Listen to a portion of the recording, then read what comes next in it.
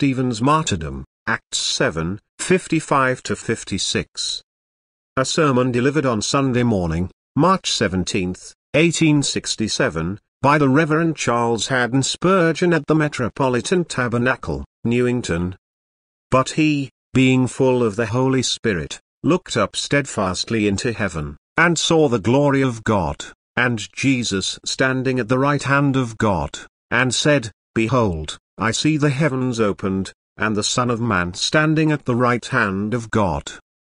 Acts 7, 55-56. True Christian zeal will seek to do the highest work of which sanctified humanity is capable. Stephen is first heard of as a distributor of the alms of the church to needy widows.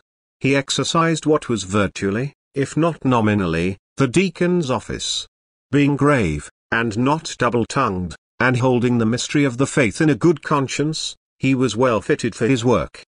Doubtless he used the office of a deacon well, and so purchased to himself a good degree, and great boldness in the faith which is in Christ Jesus. Although the burdensome duty of serving tables might well have excused him from other service, we soon find him, full of faith and power, doing great wonders and miracles among the people, and not even content with that, we see him defending the faith against a synagogue of subtle philosophical deniers of the truth of God. These, with their allies, made the valiant deacon the object of their attack, and he at once rose to be an irresistible witness for the gospel. Stephen the deacon became Stephen the preacher. This holy man not only used such gifts as he had in one department, but having abilities for a more spiritual form of service, he laid them at once upon the altar of Christ.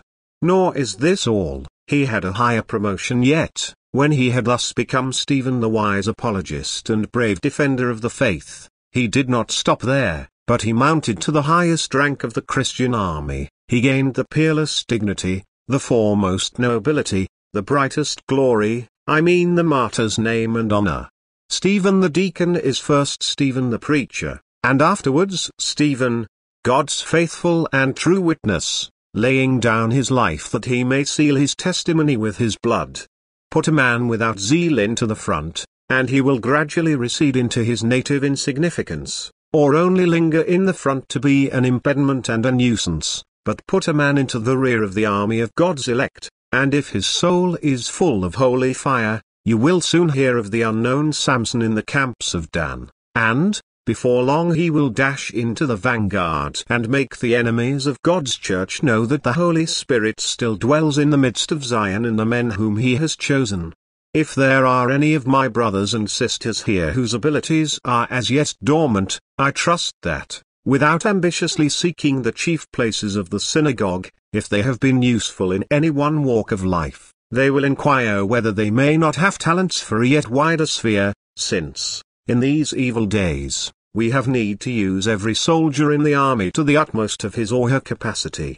When the world is so dark, we had need that every lamp should give some light, and that each lamp should burn as much oil as it will carry, that its light may be of the brightest possible kind.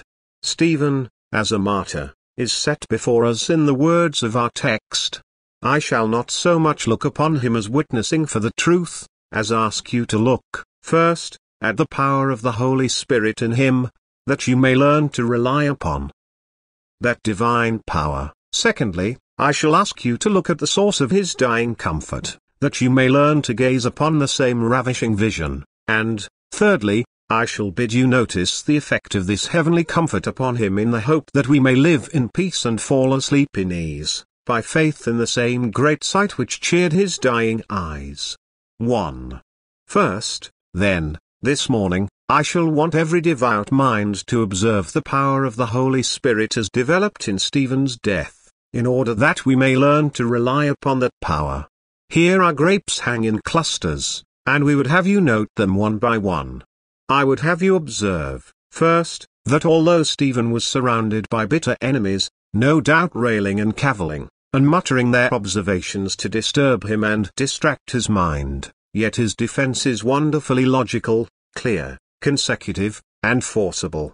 If you read the 7th chapter through, you might think it was delivered from this pulpit to an audience as affectionate, appreciating, and attentive as you may be, it does not read like an address delivered to a furious mob of bigots, gnashing their teeth at the lone, brave man.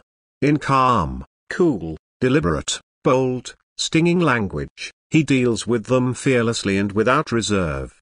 He takes the sharp knife of the word and rips up the sins of the people, laying open the inward parts of their hearts, and the secrets of their souls. Between the joints and the marrow he deliberately inserts the two-edged sword, and reveals the thoughts and intents of their hearts. He could not have delivered that searching address with greater fearlessness had he been assured that they would thank him for the operation. The fact that his death was certain had no other effect upon him than to make him yet more zealous. What secret spirit helped him thus to speak? Had he prepared that speech with long elaboration and forethought? Had that oration been carefully composed, revised, and learned by heart? Far from it. He was not unmindful of our Saviour's words, but, "When they deliver you up, take no thought how or what you shall speak, for it shall be given you in that same hour what you shall speak, for it is not you who speaks but the Spirit of your Father which speaks in you." Seized upon, doubtless, without previous notice, and dragged before the council without being allowed a moment for deliberation, Stephen stood up and defended himself with the truth of God as it is in Jesus, with all the skill of a practiced debater, with all the deliberation of one laboriously prepared, and with all the vigor of one whose zeal was like a fire in his bones. To what do we trace this mouth and wisdom which his enemies could not deny? To what indeed, but to the Holy Spirit?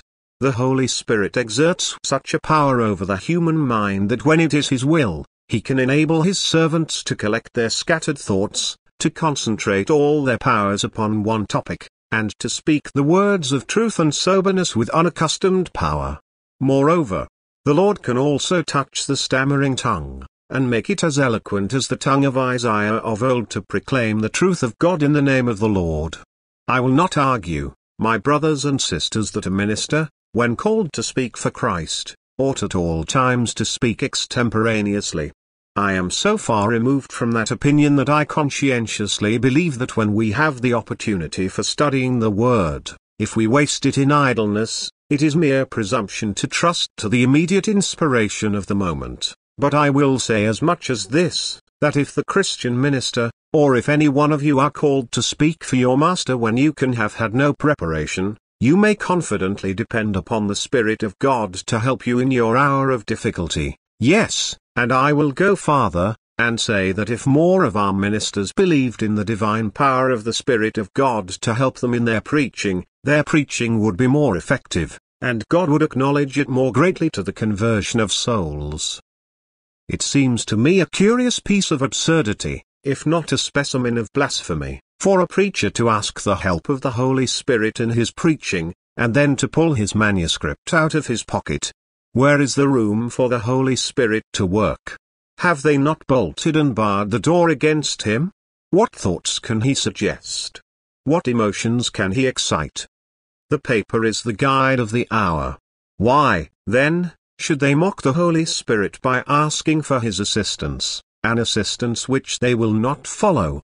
Or, if I shall have committed every word to memory, and prepared every sentence, and then shall come into the pulpit and ask to have an anointing from the Holy One to help me to speak, what do I but ask him to do what I do not want him to do, since I can do quite as well without him as with him, and would be thrown off my course if he did assist me?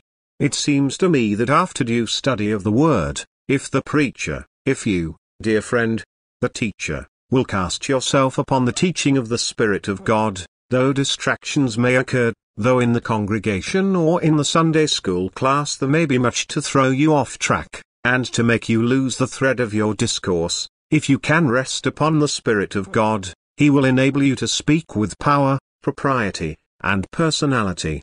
It is better to be taught of the Holy Spirit than to learn eloquence from the rules of oratory, or at the feet of masters of rhetoric. The Spirit of God needs to be honored in the Church in this respect. I am quite sure that if He were more glorified we should find more who spoke with power, because we would find more who spoke with the Holy Spirit. Let this first remark stand with you for what it is worth. and I am persuaded that there is far more in it than some will care to see. Notice next, the energy of the Holy Spirit conspicuously displayed in the manner and bearing of the martyr. What a right royal and triumphant bearing the man has! He does not stand in the midst of the raging multitude with his eyes fixed upon the ground as though, humbly patient, and doggedly resigned, he felt crushed and overwhelmed, neither does he cast his eyes around to observe a gap in the dense ring of cruel persecutors. He has no wish to elude the penalty of witness-bearing. He gazes steadfastly up into heaven. They may gnash their teeth, but they cannot disturb that settled gaze. Their noise and vehemence may roar like the raging waves of the sea, but from the serene depth of his inward peace, his soul looks upward to the eternal throne, and is ravished with unutterable delight. He despises the tumult of the people, not because he is contemptuous towards them, but because his whole soul is swallowed up in blissful adoration of his God. He looks up to heaven, and what he beholds through its opened portals makes him careless of the bloodthirsty foes below. Wondrous picture! Behold the man of shining countenance steadfastly looking up, as though he tracked the road through which his soul would soon wing its way, as though he saw the angelic bands ascending and descending to minister to him, as though he held perpetual and abiding fellowship with the great Father of spirits, and was not to be disturbed or distracted by the rage of men. The bearing of many of the martyrs has been singularly heroic. You will be struck, in reading Fox's Acts and Monuments, to find how many of the most humble men and women acted as if they were of noblest blood. In every age the line of martyrs has been a line of true nobility. When the King of France told Bernard Palissy that if he did not change his sentiments, he would be compelled to surrender him to the Inquisition, the brave potter said to the king, "You say I shall be compelled, and yet you are a king, but I, though only a poor potter, cannot be compelled to do other than I think to be right." Surely the potter was more royal than the king. The cases are numberless, and should be as household words among you, in which humble men, feeble women, and little children have shown heroism which chivalry could not equal. The Spirit of God has taken the wise in their own craftiness, and answered the learned out of the mouths of babes. The answers of uneducated persons among the martyrs were frequently so to the point, and hit the nail so well on the head, that you might almost suppose they had been composed by an assembly of divines. They came from a better source than that, for they were given by the Holy Spirit. The bearing of the bleeding witnesses for our Lord has been worthy of their office, and right well have they earned the title, the noble army of martyrs.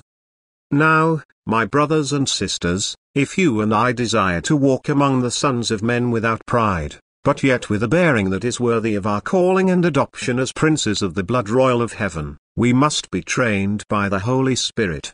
Those men who are cowardly, whose profession of religion is so timid that you scarcely know whether they have made it or not, those men who go cap in hand to the world, asking leave to live, know nothing of the Holy Spirit. But when the Holy Spirit dwells in a man, he knows the right and holds the right, and is not the servant of men. Most humble among the humble in all things else, when it comes to a matter of conscience, he acknowledges no master but his Master who is in heaven. No child of God need fear the face of the great, for he is greater than they, he is God's true aristocrat.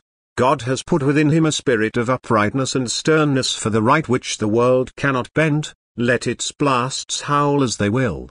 I pray God we may learn the manliness of Christianity, for much injury has been done to the faith by professors adopting another mode of procedure, and fawning and cringing before the mighty. That upward glance seems to say to us, eyes up, Christian. Eyes up, let your heart go up to heaven, let the desires mount, let the whole soul fly towards heaven. With heaven in our sight, we may walk through the crowds of men as a lion walks through a flock of sheep, and our fellow men shall involuntarily acknowledge our power. The power of the Spirit was also very conspicuously seen in the case of Stephen in another respect, namely, in the calm and happy spirit which he manifested. I see no fear, I mark no sign of trepidation, he wipes no hot sweat from his brow, he faints not, much less does he offer any plea by which he may escape from their cruel hands. He never walked out of the gate of Jerusalem with a more joyous and tranquil spirit, on the brightest day of summer, than on that occasion when they dragged him out to die, still, resigned, calm, and happy. It is a great thing for a Christian to keep himself quiet within when turmoil rules outside. When the mind gets distracted, we are not able to judge of what is wise. A disturbed and distracted spirit generally rushes in foolish haste to escape from the difficulty, and so falls into sin in some form or other. To be calm amid the bewildering cry, to be confident of victory, to be still and know that God is God, to stand still with the children of Israel at the Red Sea, and see the salvation of God, this is hard, so hard that only the divine dove, the Comforter, can bring us from above the power to be so, but when once the art of being still is fully learned, what strength and bliss is in it! How many of us, in the face of death, could return death's stony gaze? If it were now decreed that at this moment you must lay down your life, could you smile? Why, the mere thought of it disturbs you, but the fact would alarm you beyond degree. But not so Stephen. His soul rests at anchor in an unruffled haven. Oh, it is in these solemn moments of test, when we are not merely talking of death and vaingloriously boasting of our love to Christ, but when death actually comes, and our love is sternly put to the trial, it is then that the omnipotence of the Holy Spirit is seen. When he gives to his servants that sweet peace which none can know but the man who enjoys it.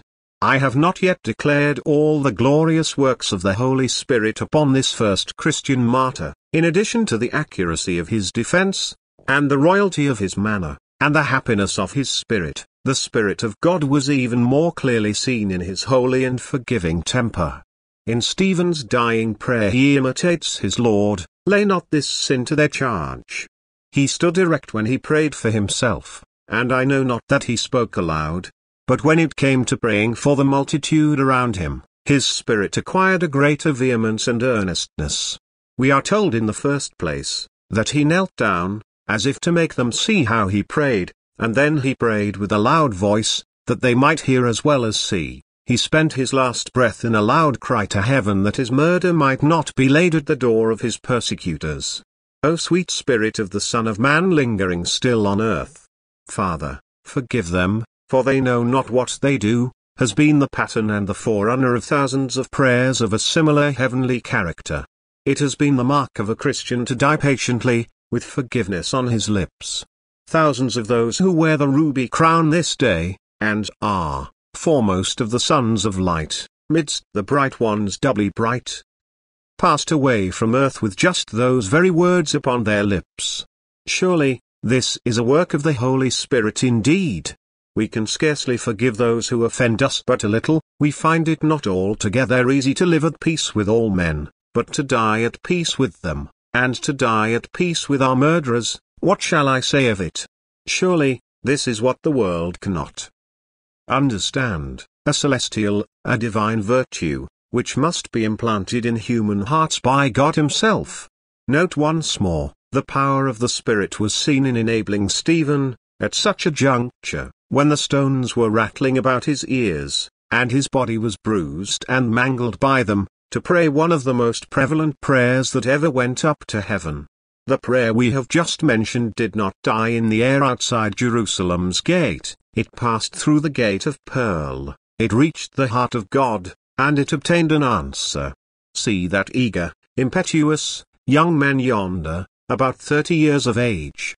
The clothes of the witnesses are laid down at his feet. He desires to have a prominent part in stoning the hated Nazarene. He is one of the most fiery of those ferocious bigots. He belongs to the synagogue of Cilicia, and, having been defeated in argument, he rejoices that harder weapons are at hand. He is glad to see the heretic die. He gloats his eyes with the spectacle, for he feels that Moses and the law, and the rabbis, and the traditions, are this day avenged. Mark that young man well, for Stephen's prayer is meant for him, though he knows it not. It may be that he heard the plaintive petition and despised it. It is just possible that having heard it, he went away to sneer at it, and to remark upon the hypocritical character of those disciples of Jesus who could lisp their leader's dying words as if they were their own. Yet I think that blessed petition must have rankled in his heart. He must have felt that there was a spirit far better than his own. Whether or not that prayer remained with him just then, in later years he must have looked upon Stephen as being, if anyone was, his spiritual father, by whose dying prayer he was begotten unto God. In speaking of his conversion, surely Paul must have thought within himself it was the prayer of Stephen that was the means of changing Saul the persecutor into Paul, the apostle of the crucified Son of God. Well, my friends, you and I cannot always prevail in prayer, even in sunny weather, but what a grand spirit must that be who could help Stephen unlock heaven's gates in the dreary article of death, to have power with God to pluck the Saviour by the sleeve, and to bring him to save this guilty, raving persecutor, just when the stones were falling upon him, and his flesh was being battered and bruised. O blessed Spirit, though the outward man decays, you do renew the inner man day by day. Behold, beloved, how independent of outward circumstances the Holy Spirit can make the Christian. See what a bright light may shine within us when it is all dark outside. See how firm, how happy, how calm, how peaceful we may be when the world shakes to and fro, and the pillars of the earth are removed. See how even death itself, with all its terrible influences, has no power to suspend the music of a Christian's heart, but rather makes that music become more sweet, more clear, more heavenly, till the last kind act which death can do is to let the earthly strain melt into the heavenly chorus, the temporal joy into the eternal bliss. Let us have confidence, then, in the blessed Spirit. Are you looking forward, my dear friend, to poverty? Does your business decline? Do you see clearly before you that you will have to put up with the woes of poverty? Fear not. The divine Spirit can give you, in your need, a greater plenty than the rich have in their abundance. You know not what joys may be stored up for you in the cottage which divine grace will make the cottage of content. Are you conscious of a growing failure of your bodily powers? Do you expect to suffer long nights of languishing and days of pain? Oh, be not sad. That bed may become a throne to you. You little know how every pang that shoots through your body may be a refining fire to consume your dross, a beam of glory to light up the secret parts of your soul. Are the eyes failing? Do you expect blindness? Jesus will be your light. Do the ears fail you? Do you hear but few sounds? Jesus' name will be your soul's best music, and his person your dear delight.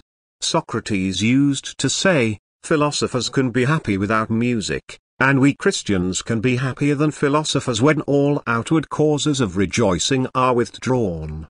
In you, my God, my heart shall triumph, come what may of ills without. By your power, O blessed Spirit, my heart shall be exceedingly glad, even should all things fail me here below. May this first point be practically serviceable to you. Trust the Holy Spirit. Rely firmly upon him, and he will not allow you to be confounded. 2.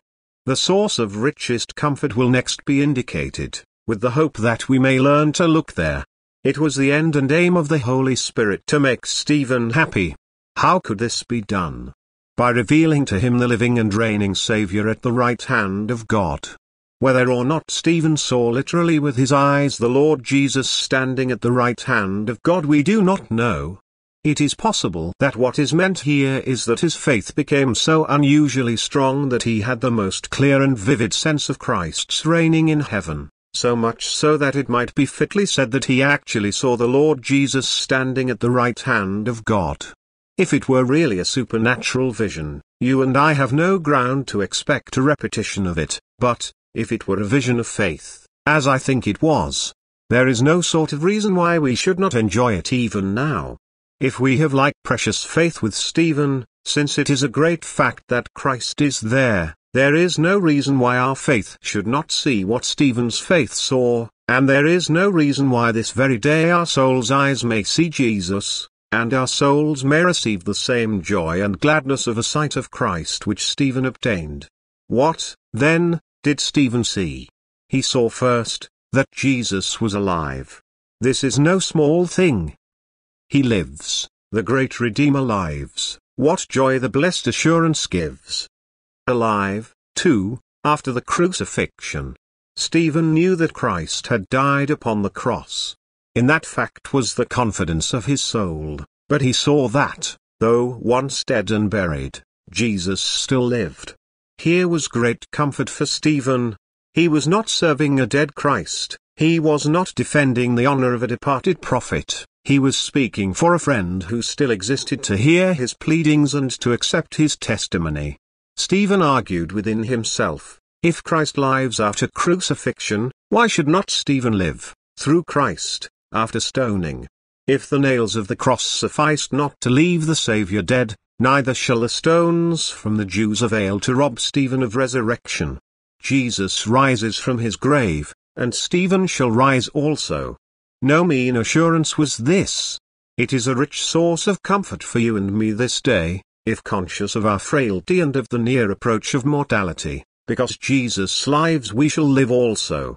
Moreover, Stephen not only saw Jesus living, but he knew that Jesus saw him and sympathized with him. Is not that the meaning of the attitude which the Lord assumed?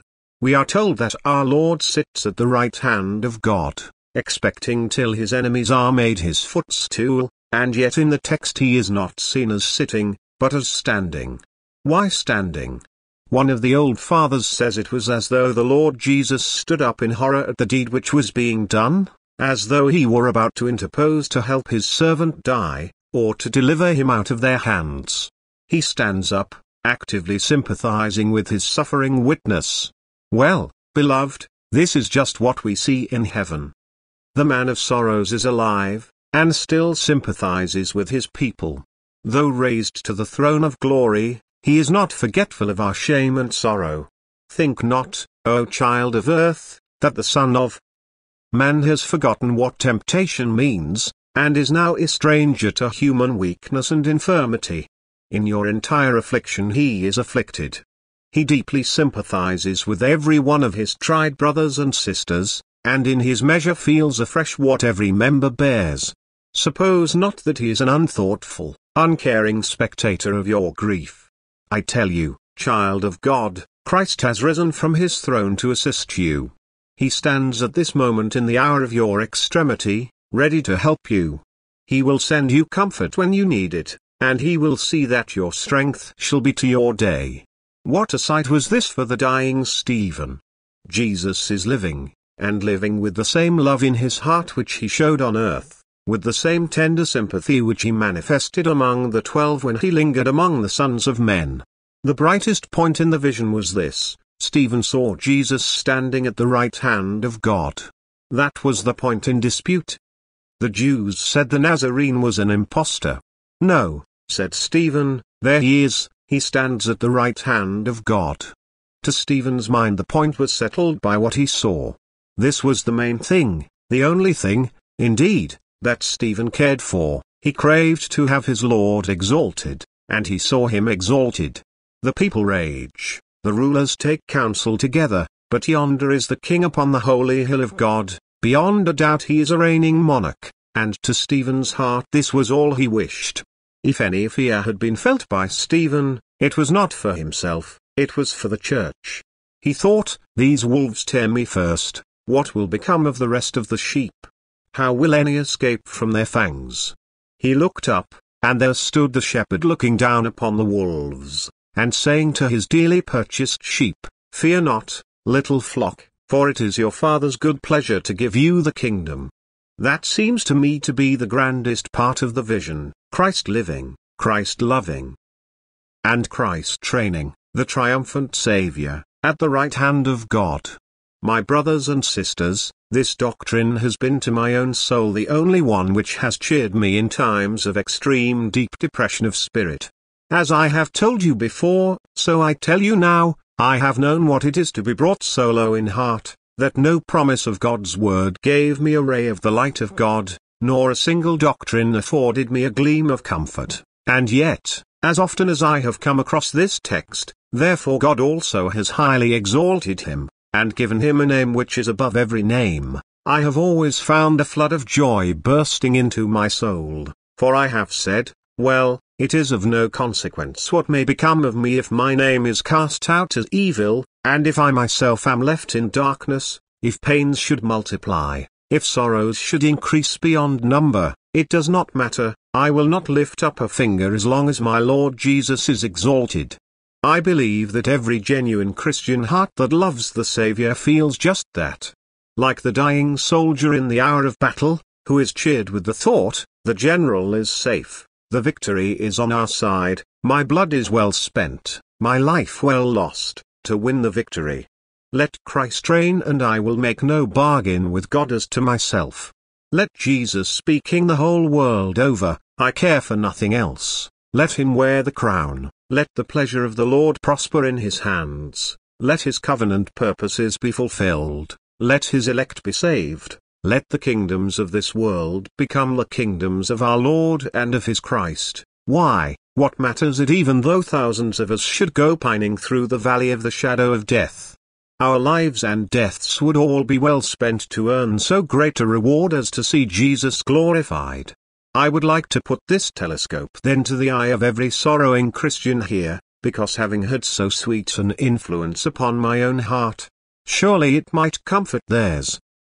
Dear friend, you are troubled this morning, you are cast down, you do not prosper as you could wish in heavenly things. Well, but Christ is not troubled, he is not cast down, and the great fight, after all, goes rightly enough. God's great purposes are promoted, Christ is glorified. Here are 2 or 3 pearls for you, gaze upon them, and prize them. First, remember that your exalted Saviour is exalted to intercede for you. If he has power, he uses it in prayer for you. Christ has no merit which he does not plead for you. Jesus has received no reward, in consequence of his death which he will withhold from you. Dear to the Father he is, but he uses that influence on your behalf. Joseph said to the butler, "Speak for me when it shall be well with you," but the butler forgot him. It is well with Jesus today, and, depend upon it, it is well with you also, for the well-beloved cannot forget you, and as he always has the Father's ear, he will pray the Father for you, and whatever you need shall surely be given you. Remember too, that Christ has this power not only to intercede for you, but to prepare a place for you. Christian, Christ is a King of boundless wealth, and he desires to use the wealth of his royal treasury to furnish that mansion of yours most richly, so as to make it worthy of the giver who shall bestow it upon you. Moreover, Jesus is in heaven as your representative. You are virtually in heaven at this very moment in God's esteem. Your representative is there. My head is in heaven, why should I fear? How can God give heaven to the head, and hell to the foot?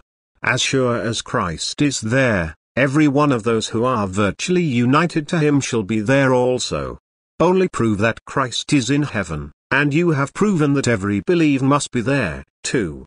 Christ's body cannot be mangled. You cannot cut the spiritual body of Jesus into pieces, and throw one limb of it into hell, while the head goes up to heaven. Because he lives, we shall live also, and it is his will that where he is, there should also his people be. Jesus is in heaven full of power, that to intercede, to represent, to prepare, but that far-reaching power darts its rays down to earth. The keys of providence swing at the belt of Christ. Believe it, Christian, nothing occurs here without the permit or the decree of your Saviour, who loved you and gave himself for you. Does the enemy rage? Jesus will put a bit between his jaws, and turn him back. Surely the wrath of man shall praise you, the remainder of wrath shall you restrain. Your Lord Jesus Christ has all power in heaven and in earth, and all this power he will exert to bring everyone, even the weakest of his children, into his bosom. Blessed be the sweet love of God which has given us an omnipotent shepherd to watch over us by night and by day. His head is crowned because he has conquered all his foes. Surely, we may see in that crown of victory the indication that no foe shall ever be able to conquer us. I wish that I could bring out to you the sweetness of the thought of Jesus glorified as I have enjoyed it in my own heart, but it charms me to think sometimes, that as surely as sin, death, and hell, are under the feet of the Son of Man, so surely shall these very feet of mine be set upon the dragon's neck. If I am in Christ, as certainly as Jesus is a conqueror, so shall I be more than a conqueror through him who has loved me. What sweeter sight could Stephen see than this, when the enemy was at his worst, still Christ was unconquered. And Stephen could read in that the fact that Stephen would be unconquered, too, the stones that felled and crushed him would not destroy him, the voice of his blood would cry from the ground, and the spiritual Stephen would become the victor over the hosts of error. The truth would spring out of the dust, and blossom like a sweet flower, and God would be glorified when his servant was slain. Thus I have indicated to you the delightful vision which can give us comfort. Lord, open our eyes to see it. 3. Finally, the comfort itself is worth a moment's consideration. We do not find that the appearance of Jesus in the heavens stopped the stones. When the Son of Man came into the furnace with Shadrach, Meshach, and Abednego, the fire did not burn the 3 holy children, but on this occasion, though the Son of Man was there, the fire did burn Stephen. Stephen's life is not spared. He dies as certainly as if Jesus had not been there. That is the plan of the present dispensation. The Lord Jesus does not come to us to forbid our suffering, nor to remove our griefs, but he sustains us under them. We beseech the Lord 3 times that this or that may depart from us. It does not depart. That is not the general way with God, but we get the answer, my strength is sufficient for you, my strength shall be perfect in weakness. It was so with Stephen. The stones fell, they beat about his head, they stopped his eloquent tongue, they dashed into his heaving lungs, they bruised his tender heart. They lay his mangled corpse, an object of love and of lamentation to the saints who were at Jerusalem. The love of Christ had not preserved the flesh. And who ought to expect it? We have heard it said, if Christ died for his people, how is it that they die? Such questioners forget that the people of God must die because Jesus died. The death of the flesh is no bad thing, but a blessing. It behooves us to tread in the Saviour's steps that we also may die unto the flesh, but be quickened in the Spirit. The death of Stephen we do not look upon as a calamity. The death of the flesh was but a necessary fellowship with the crucified Redeemer, for Stephen did not die as to his spirit, that enjoyed immortality which the rugged masses of rock which were heaved upon him could not be injured. Stephen's glorious comfort was in being sustained within, though not shielded from without, in being preserved. As to his inner man, though the outer man was bruised and battered, this is the comfort you and I may expect. Through the darts we must go, and they must stick in our flesh, but they shall not poison the blood of our soul. Beneath the pitiless storm of hail we must stand, and yet no hailstones shall be able to strike our heart to injure it. Through the furnace we must go, and the smell of fire must pass upon us, but we shall come out of the flaming heat uninjured by the blazing fire. 'Tis ours to suffer and yet to conquer, to die and yet to live, to be buried and yet to rise again. How sweetly is Stephen's triumph pictured in those last words, he fell asleep. This is the life as well as the death of a Christian. When the world has been most in arms against a believer, it is amazing how God has given sleep to his beloved, how the saint has rested with perfect composure in the sight of his enemies, and his cup has run over in the time of drought. Calmly on the bosom of his God he has laid his head, and left his troubles for his God to bear. This shall be the death of the Christian. Let his death be as painful as that of Stephen's, it shall be quite as composed. He shall shut his eyes to earth and open them to heaven.